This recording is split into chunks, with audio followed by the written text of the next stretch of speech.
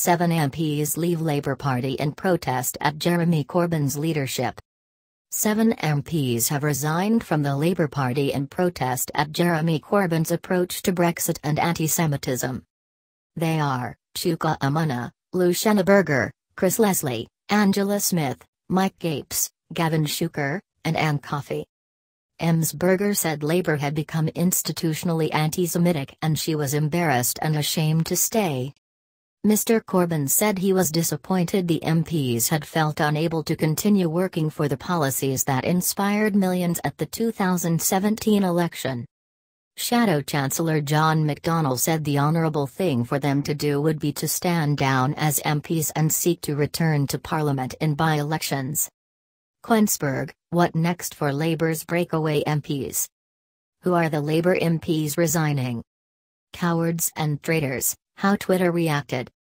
Labour's deputy leader Tom Watson, in a video message on Facebook, urged the hard left to stop celebrating the departure of the 7 MPs, saying it was a moment for regret and reflection, not for a mood of anger or a tone of triumph.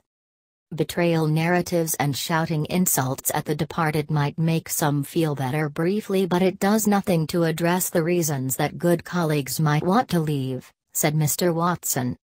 He said Lou Schenneberger's decision to quit was a wake-up call for the Labour Party over anti-Semitism, saying, "We were slow to acknowledge we had a problem and even slower to deal with it. Labour had to broaden out and become more tolerant," he said, adding, "I love this party. But sometimes I no longer recognize it, that is why I do not regard those who have resigned today as traitors." What is the new group trying to do? The 7 MPs, who all back a further EU referendum, are not launching a new political party, they will sit in Parliament as the independent group. But Chuka Umunna said they had taken the first step and urged other Labour MPs, and members of other parties, to join them in building a new politics. "It is time we dumped this country's old-fashioned politics and created an alternative that does justice to who we are today and gives this country a politics fit for the here and now, the 21st century," he said at a launch event in central London. He said there would be no merger with the Liberal Democrats, who have 11 MPs, and the group wanted to build a new alternative. The group rejected comparisons with the Social Democratic Party, which broke away from the Labour Party in the early 1980s but eventually merged with the Liberal Party, saying it was a different era and they would not be contesting by-elections. Who were the Social Democratic Party? Labour, 673 anti-Semitism reports in 10 months. A Guide to Labour Anti-Semitism Claims. In a founding statement on its website, the group sets out its approach to the economy, public services and security, as well as Brexit. One of the 7 MPs, Angela Smith, has, meanwhile, had to apologise after being criticised for a comment about skin colour on BBC Two's Politics Live programme. In a discussion about race, the MP appeared to say, "It's not just about being black or a funny tinge." She has since posted a video on Twitter apologising for the comment, adding, "I am very upset that I misspoke so badly." Could more MPs defect to new group? By BBC political correspondent Ian Watson. Defections to the independent group are likely to increase, but it will need to attract some of those beyond Labour to become a proper centre party.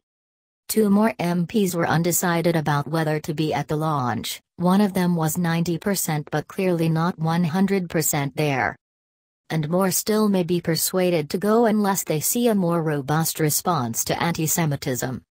But strong supporters of the Blair, Brown governments such as Peter Kyle and Ben Bradshaw are staying to fight their corner on Brexit, and it's likely in the short term the numbers who do go will be small. This is no simple centrists v left, or indeed, ultra-left split. However, the reaction of left-wing activists to today's drama could be crucial. If they feel fired up to deselect those who share the politics of the defectors but who have no intention of leaving Labour, the splinter could yet become a more sizable split. What did the defecting MPs say? Each of the 7 took turns to explain their personal reasons for quitting the party. Ms. Berger said, "I am leaving behind a culture of bullying, bigotry and intimidation." Chris Leslie said Labour under Mr Corbyn had been hijacked by the machine politics of the hard left. Mike Gapes said he was sickened that Labour is now perceived by many as a racist, anti-Semitic party and furious that the Labour leadership is complicit in facilitating Brexit. How did it go down with other Labour MPs? Senior Labour figures, including former leader Ed Miliband and London Mayor Sadiq Khan, expressed their dismay at the split, with Mr Khan saying on Facebook that the 7 MPs were friends of his but he would not be joining their new group and it was a desperately sad day.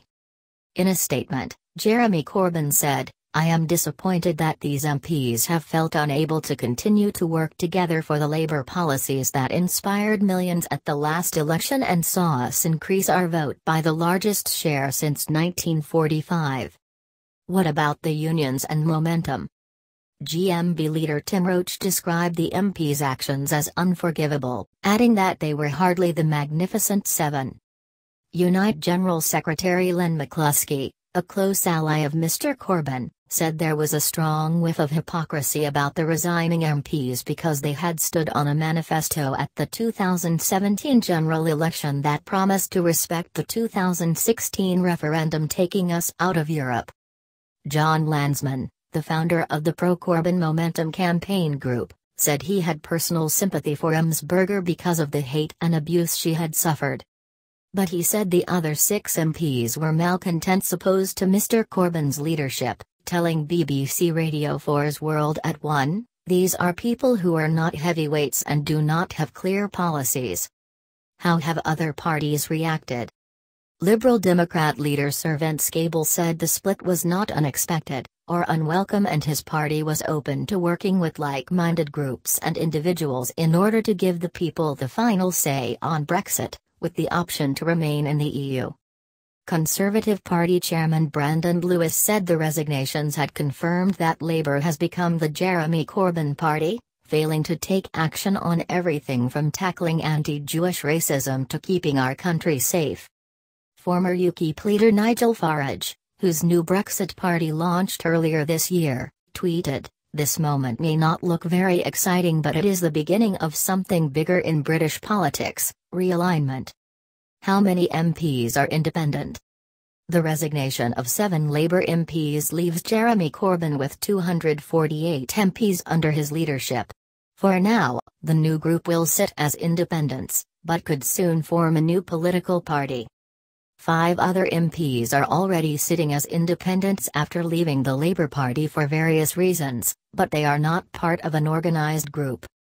Separately, Peterborough MP Fiona Onasanya was kicked out of the party when she was jailed in January. There are 2 other independent MPs, former Lib Dem Stephen Lloyd, who quit his party because he disagrees with them on Brexit, and North Down MP Lady Sylvia Herman, a former Ulster Unionist.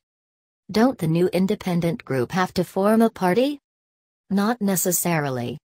Parties are membership organisations that are registered with the Electoral Commission and stand candidates in elections. They also have a leader. One major advantage of forming a party, rather than just a parliamentary group, is that you qualify for government money to help with research, which may be a factor in the new group taking the next step. Under the rules of Parliament, none of the MPs who have resigned from Labour today have to put themselves forward for re-election in their constituencies.